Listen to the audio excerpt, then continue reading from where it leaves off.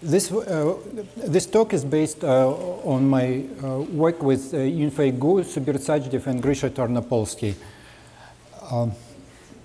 So this is about a modification of the SYK model. And let me begin with the introduction and mention the original SYK model. Actually, the complex SYK model is closer to the original Sajdev and Ye model, so it happens. But anyway, this model is simpler. The Majorana SYK model contains n Majorana sites with Majorana separators Kj, those green dots. And the Hamiltonian is this. It's a fourth order Hamiltonian. One can also consider Hamiltonians of order 2, 4, 6, 8, and so on. And the couplings are random. They have a zero mean, and the second moment is proportional to n to the minus 3 to get a good thermodynamic limit, and J is the coupling constant. So this is a brief history of this model. This system is interesting because it's analogous to an extremal black hole. Now, what can we calculate in this system? We can calculate the green function, and of course, this calculation requires some assumptions. The model is not exactly solvable, but it becomes exactly solvable in these limits when the number of sites is large and beta j is large. So the green function has a power law with exponent delta equal to 1 over q. Q is the number of interacting sites, the order of interaction. In addition to fermionic correlators, one can consider collective modes, and those collective modes, of course, affect the fermionic correlators. The effective action for one of collective modes, so-called reparametrization of Schwarzschild mode, is given by the Schwarzschild action. This is the Schwarzschild derivative, and the coefficient can only be computed numerically. This coefficient enters some thermodynamic formulas. This is 1 over beta expansion, 1 over beta j expansion for the free energy minus the free energy. And it has this leading term, which is not interesting. The second term is interesting because it gives extensive entropy in the zero temperature limit. And this limit is such that we first take n to infinity and then take beta j to infinity, keeping this relation. Then the entropy has a finite limit for beta j going to infinity. And also there is another term corresponding to the specific heat. This formula is only valid under these assumptions, but one can consider beta j of the order of n and also calculate the partition function. And one can also calculate the corresponding density of states, which has an exponential large factor and some universal function, this sinh of the square root of e. And this is a cartoon.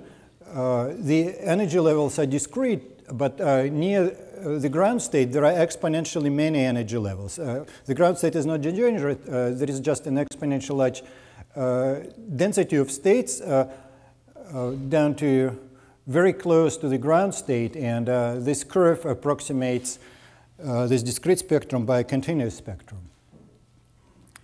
So we would like to generalize these results to the complex case. It's a model with complex fermions, and this model is U1 invariant.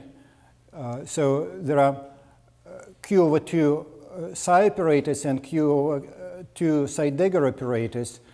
And again, the second moment's scale appropriately, let me assume that j equals 1, and the expansion will be just in beta, not j times beta. This model was invented multiple times, and first it appeared as a model of a nucleus, then Sajid proposed a similar model, and Sajid in 2015 proposed this exact model. Now, the new feature of this model is the conserved charge. It's a U1 charge. It can be defined like this, such that at occupation number 1/2, Q is 0, we're subtracting n over 2. And one can also define a specific charge in terms of the expectation value of the actual charge Q, which is an integer or half integer, and we divide it by n, and that is the specific charge, the curly Q. The ground partition function is what we're interested in, and also the imaginary time green function, which is defined like this. And the charge defines the asymptotics of G at very small times. The Beer-Green function is given by this formula. It's the inverse of the Beer-Green function. It has delta prime, the kinetic term, and also a term with a chemical potential. And this is called little sigma. So these are the basic definitions. Now, some calculations are completely analogous to the Majorana SYK model. We just calculate Feynman diagrams with disorder average interactions, and we get various terms in the expansion of the green function. The dominant terms are melonic, so-called melon diagrams, and this box shows why those diagrams are leading. If we consider this disorder average interaction is proportional to n to the minus 3 for the Q equals 4 model. But when we sum over intermediate indices, this number is multiplied by n cubed, and we get a number of the order of 1. So this diagram is of the order of 1. But a diagram like this is of the order of n to the minus 2. So we only keep sufficiently simple diagrams, which can be written as this series, and this gray circle is the self-energy, and it's given by that diagram with thick lines. Now, oops.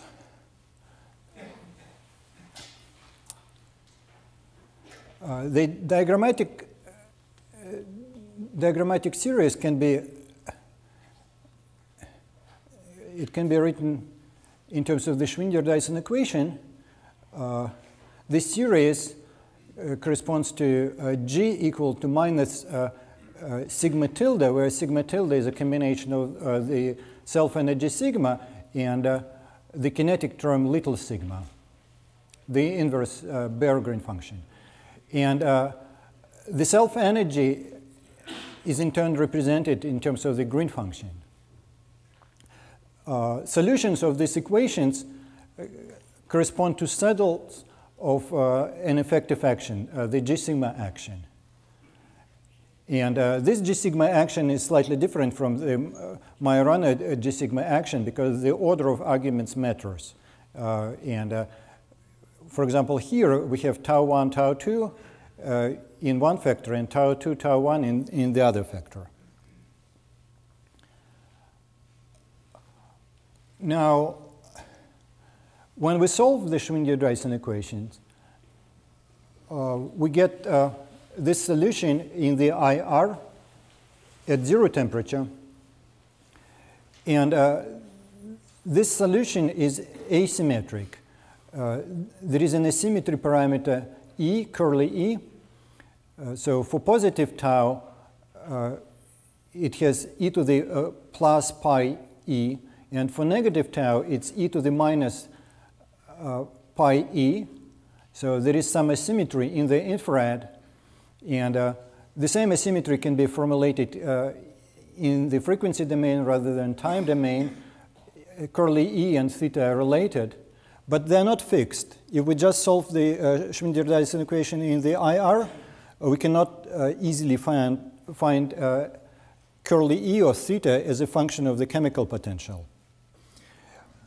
So one problem is to find these numbers, the IR parameters, in terms of some UV parameters. And as you will see, although the chemical potential is related to those parameters in a complicated way, the charge has some rather simple universal relation on the next slide. And we can also write the green function at finite temperature in this plot. The middle region is the IR region, and this asymptotics is valid in the IR region. This asymptotics is valid in the IR region. And in the UV, there is something different, but the extreme values are 1/2 minus Q and 1/2 plus Q. So there is some asymmetry in the UV region as well as in the IR region, and they're related in a funny way. First, curly E and theta are related. This is just by Fourier transform. But the relation between curly Q, the specific charge, and theta is non-trivial. And it was first discovered by George Percollet and Sachdev in year 2000. They used a method similar to the Luttinger word derivation of the relation between the Fermi momentum and the number of particles in the Fermi liquid. It's Luttinger theorem. However, the derivation was rather complicated, and we found in this paper 3 new derivations, which are probably more transparent. Through IR regularization, this derivation will be shown in subsequent slides, using RG flow of Q and E, and also using a bulk picture. So this paper appeared on Halloween, and there is some feature called spooky propagator. I'll show you later. Other results include the effective action. The effective action can be written in terms of 3 parameters. Curly E is a global parameter. It's just a number. And there are 2 functions. Phi is the reparameterization of time, or the short-chain mode. And lambda, or lambda tilde, is a U1 mode. It corresponds to a gauge transformation, basically, a change of the apparatus psi sub j for all j in the same way.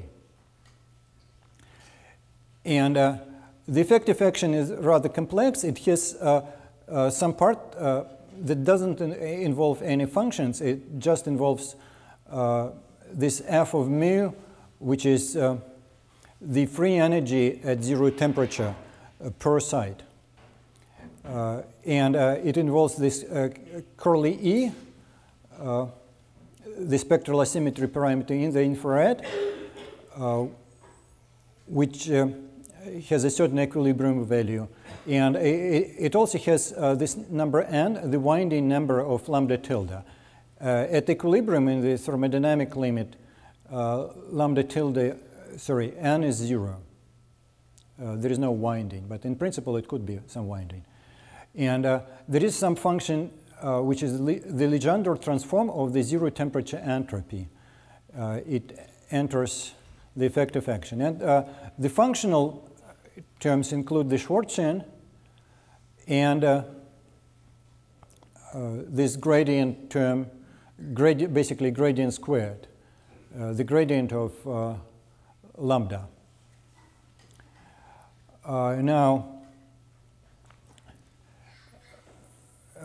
alpha S, it's written as a constant. In principle, it depends on curly E. But this dependence is not very sensitive. And from this effective action, we can also obtain a very nice relation previously observed by Barclay and George, that the derivative of the zero temperature entropy with respect to Q equals curly E. And that has to do with the Legendre transform. It all follows from gauge invariance and the locality of the effective action. More general actions that are non-local occur as corrections at finite temperatures, and not close to zero temperature. These are some other results in our paper. We computed the charge compressibility. Actually, Grisha Tornopolsky computed the charge compressibility numerically by 3 different methods. We also found the density of states in the sector with a given charge Q. And it's all very similar to the ordinary SYK model. There is the same Schwarzschild density of states, but depending on Q, there is a different ground state energy. Each Q sector has a different ground state energy given by this expression. And also, the exponential prefactor depends on Q. And the dependence is such that when we add 1 unit of charge, the pre-exponential factor changes by 2 pi e. The exponent changes by 2 pi curly e. So this formula is very natural physically, but we derived it from the effective action. So this is a summary of main results in the paper. Most of the results are not very new, but we have various derivations that elucidate the nature of this model and the nature of the effective action and so on. In the remainder of my talk, I want to do 2 things. First, I want to show the derivation of the relation between curly E and curly Q using a time domain regularization. And I'll do it slowly, and it's nice and simple. You might enjoy it. And there is another thing which is also very simple. Zero temperature entropy calculated using a spooky propagator. So I'll just go slowly through those steps.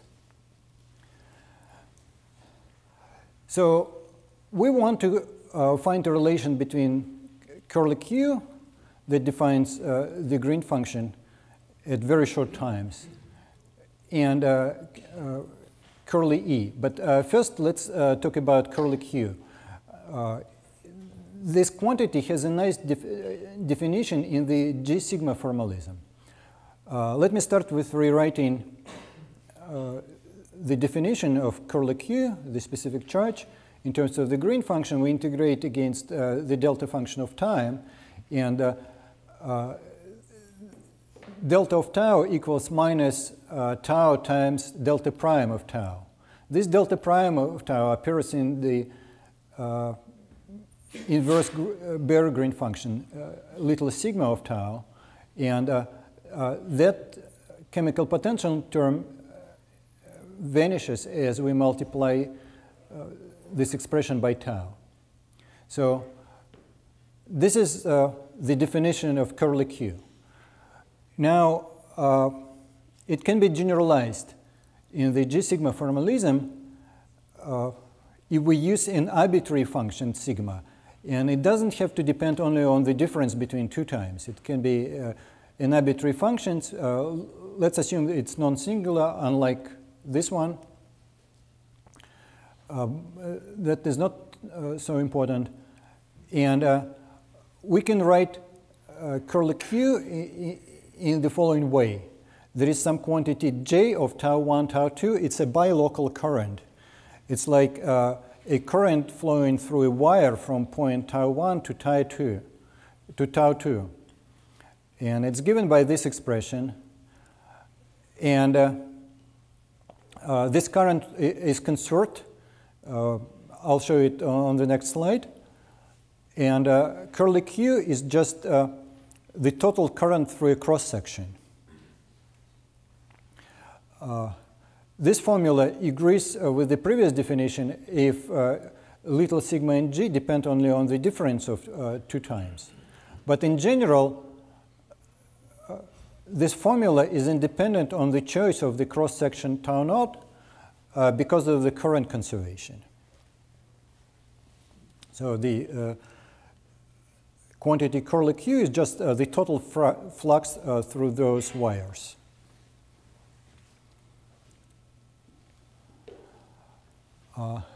The conservation of the bilocal current is proved in the usual way, like a word identity. We consider a U1 gauge transformation of G and sigma tilde, but we don't transform the little sigma. When we write the effective action, the first line, which doesn't contain little sigma, remains invariant under the gauge transformation. But the second line is not invariant. And this term gives rise to a non-trivial variation of the effective action. It's this. On the other hand, if we consider a stationary configuration of G and sigma tilde, a saddle point, the Schrödinger-Dyson equations imply that the variation of the action is 0, which gives exactly the conservation of the current. At each point tau 1, the total current flowing out of that point is 0. It flows from tau 1 to different points tau 2, and ending up all those contributions, we get 0. So this is the conservation. And the definition of curly Q is robust in some other ways. First, let's express little sigma as the difference between sigma tilde and sigma. It was the definition of sigma tilde. Sigma is the self-energy given by this expression, and when we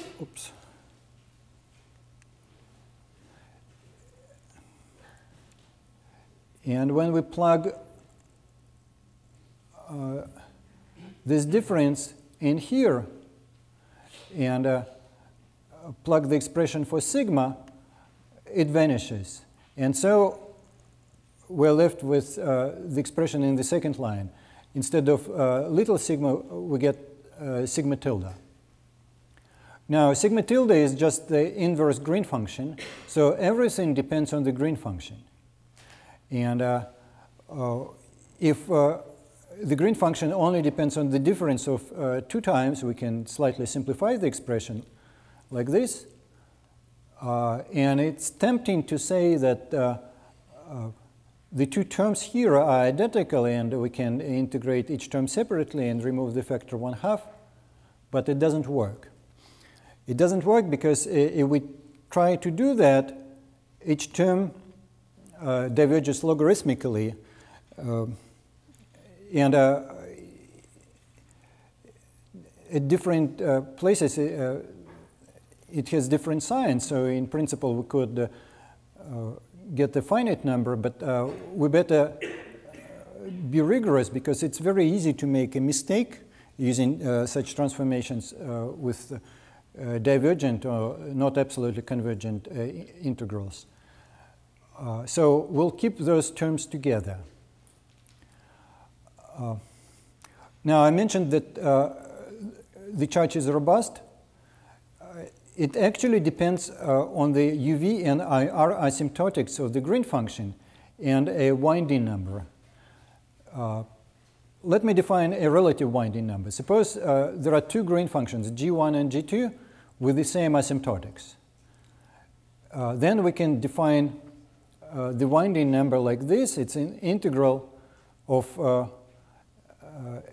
a total derivative, and this integral is actually an integer because the ratio is 1 at small omega and at large omega. And if G1 and G2 have 0 relative winding number, then they determine the same value of Q. Finally, let's calculate Q.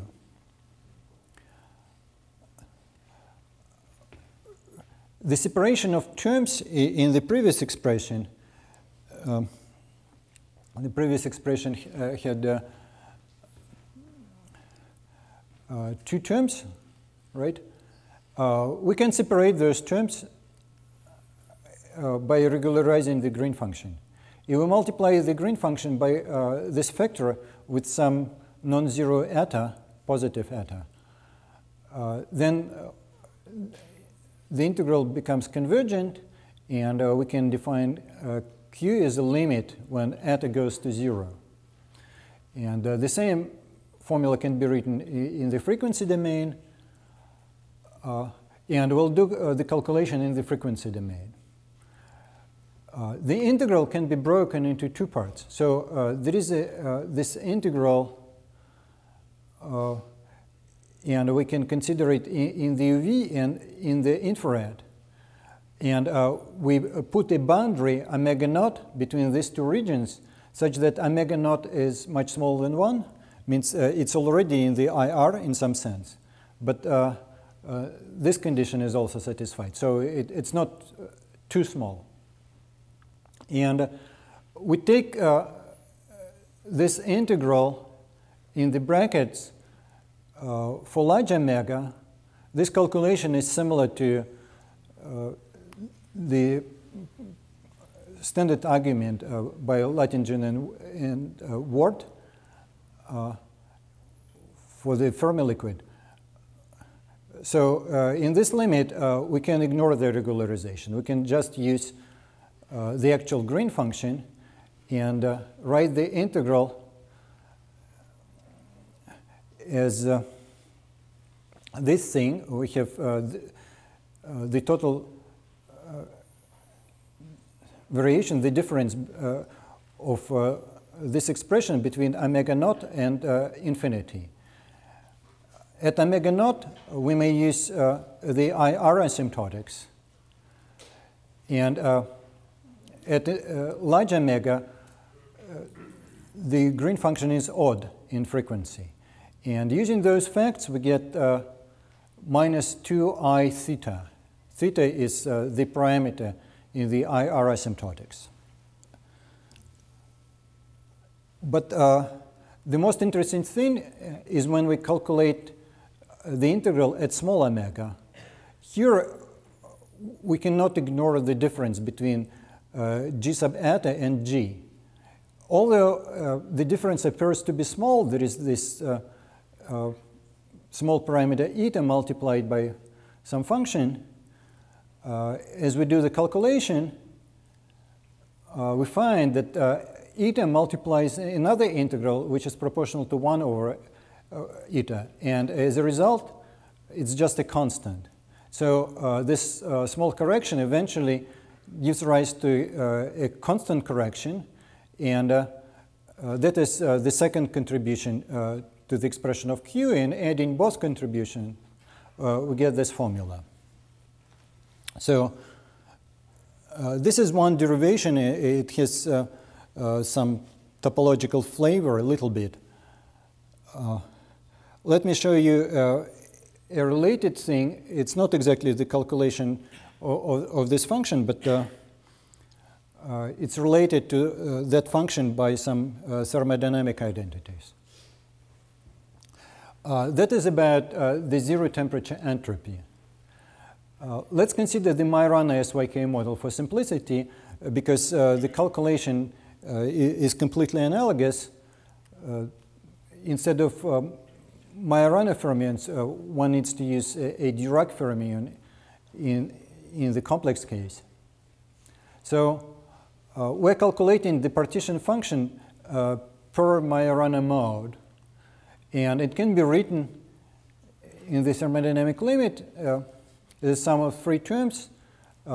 This is 1 over a beta expansion, basically. The leading term is uninteresting.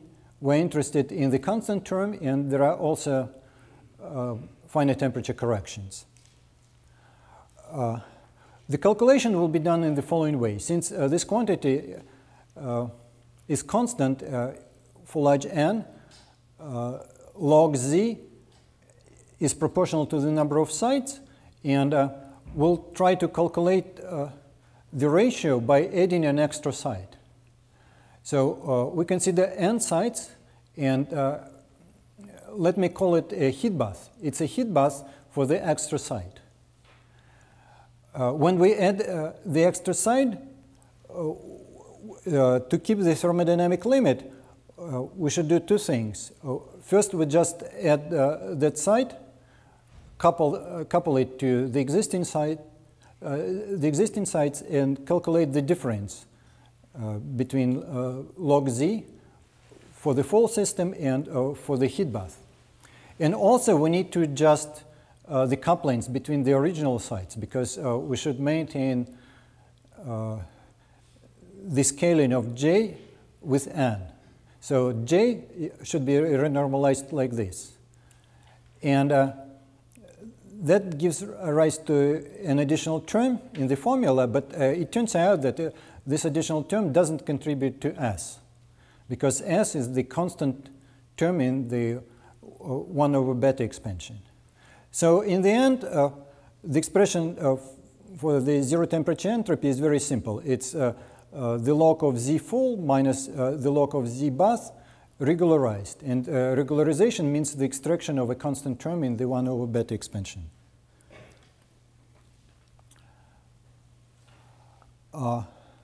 This is the calculation idea. First, we model the heat bath by a Majorana fermion in the hyperbolic plane, represented by the Poincare disk. From the perspective of that extra site, the existing n sites can only be sensed in certain ways. And we're interested in certain correlation functions over those n sites. And we can find a particular field that is responsible for the interaction with the extra site. And its correlation function is actually the self-energy of the SYK model. And instead of using the actual heat bath consisting of Majorana fermions in that model, we use a continuous Majorana fermion on the hyperbolic plane. And we should put a Dirichlet boundary condition denoted by plus to get the right correlation function. Adding the extra site and adding the extra site changes the boundary condition to Newman, which is denoted by minus. And the corresponding correlation function is the Green function. And the zero temperature entropy is the difference of two terms, the Pfaffian of the Majorana fermion with Newman boundary condition and with Dirichlet boundary condition regularized. And we can calculate the derivative with respect to delta, because it's difficult to calculate the Pfaffian directly. The derivative is given by the trace of a so-called spooky propagator, which is just the difference between two propagators with Newman boundary condition and Dirichlet boundary condition. And this Dirichlet propagator may be thought of as a ghost. And we're subtracting two propagators. It's like a partial cancellation of ghosts. And the trace can be written as an integral over the entire hyperbolic plane. It's the area of the hyperbolic plane times something finite. The area of the hyperbolic plane, of course, does make sense here because it's infinite, but it can be regularized by removing a boundary contribution. And if we consider a large enough disk d sub r and subtract the area and the boundary length, we get a finite limit of minus 2 pi. So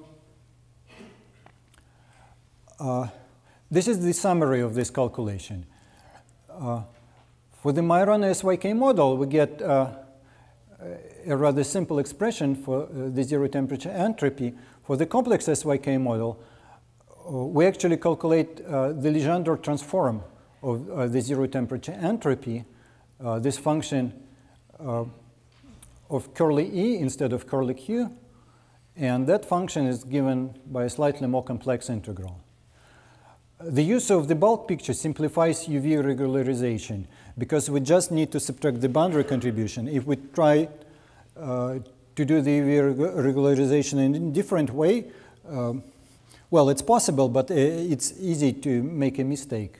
Here it's much simpler and much more reliable.